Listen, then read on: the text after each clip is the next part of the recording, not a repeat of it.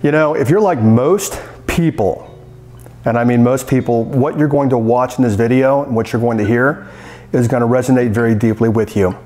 Now, when I started and I said if you're like most people, you've got bad habits that you want to break. There's something going on in your life, whether you're eating too much sugar, eating junk food, you're gambling, you're drinking too much, you're always late, whatever it might be, you've got bad habits and you want to break your bad habits. This is a place that I see most people having a significant challenge in their life.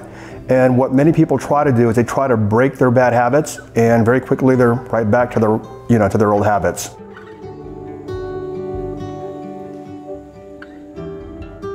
Let me share with you why that happens. See, and we all talk about habits. You hear all the motivational speakers talking about habits, and you hear habits everywhere.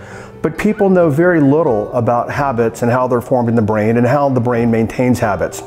So I want to give you a very quick lesson here on the three major parts of the brain. I'm going to keep this really simple. The three major parts of the brain are the prefrontal cortex, the thinking part of the brain, the mammalian brain, which is the limbic system, which is the middle part of the brain, and then the oldest part of the brain, which is what we call the reptilian part of the brain. Your habits are housed in the reptilian part of the brain, and it's the responsibility of that part of the brain to actually maintain your habits. Now, the reason we maintain habits is to conserve energy. I mean, let's give you an example here. Could you imagine how difficult your life would be if every time you got in the car, you had to actually learn how to drive a car again?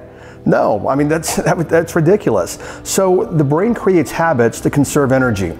But here's the thing, whatever habits you learn, now here's the kicker for a lot of people, and pay attention to this, is every habit you have, even if you call it a negative habit, like let's say for example smoking cigarettes, every habit you have, the reptilian part of the brain. Now when I use the word think, I'm also going to say that the reptilian part of the brain operates from this.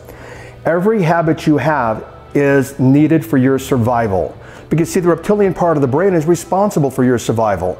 So it works from and it operates from every habit you have is needed for your survival. Now, consider that for a moment. You might be thinking, well, you know what, cigarette smoking is not good for me. But you know what? That's prefrontal cortex, that's thinking part of the brain. Whereas the oldest part of your brain, it doesn't actually think about bad or good. It just says, you know what? You smoke, you drink Diet Coke, you do whatever you do. That is a habit. Therefore, I'm going to maintain that habit because that habit is a survival mechanism. So, the reason that it's so darn hard for people to break their habits, their bad habits, is because they're working against the way that the reptilian part of the brain works. Because what happens, big word I know, the prefrontal cortex, the thinking part of the brain, the thinking part of the brain says, you know what, no more cigarettes. But the reptilian part of the brain says, no, cigarettes, that's a habit, that's a survival mechanism, a survival strategy. We need that survival strategy. Then what happens is we set the brain up for what I call a brain battle. The thinking part of the brain says no more cigarettes. The reptilian part of the brain says no, cigarettes. Now we've got a brain battle. And let me ask you, what happens in your own life? What happens for most people is now becomes a real battle of have the cigarette, don't have the cigarette, have the cigarette, don't have the cigarette. And then what ultimately happens is you have the cigarette. Why? Because the reptilian survival part of the brain is stronger than the thinking part of the brain. You know, what I've noticed in most people is most people are what I call a wandering seeker. And what I mean by that is they're seeking solutions to change their habits. They're going to programs and seminars, as you might have heard me mention before, and they're always looking for ways to create new habits, new empowering habits, new ways to be in life.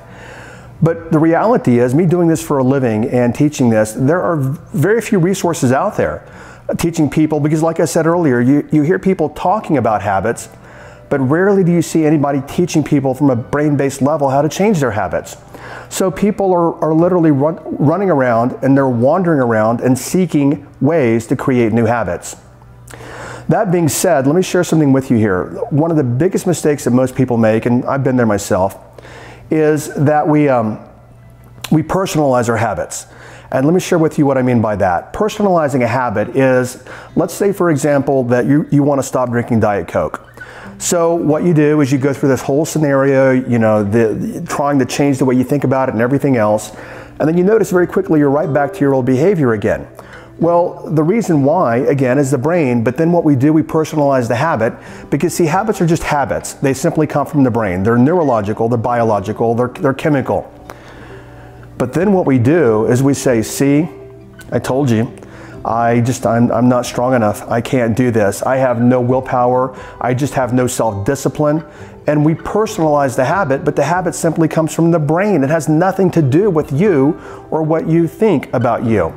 Now, to make it even more challenging, we have what's called a habit voice. And when I tell you what this is, you're going to recognize it.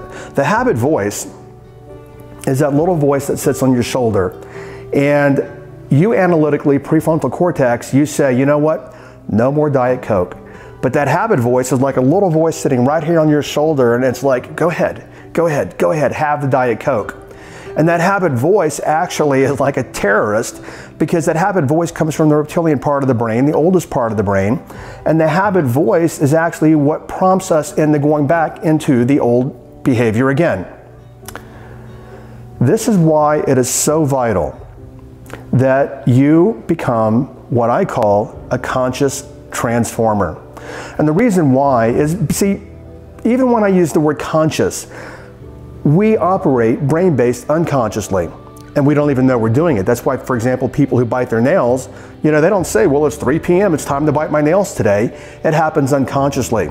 And what we want to do is because we want to become more powerful and we want more in life, we want to become conscious of the way that we think and the way that we transform our thinking and the way that we use our brain to create everything that we want to create in life. Now, obviously, I can't cover everything in this short video. We've touched on some things, and I want to go deeper with you. So what I'm asking you to do is click the link, go to my podcast, and we're going to dig a lot deeper into this topic.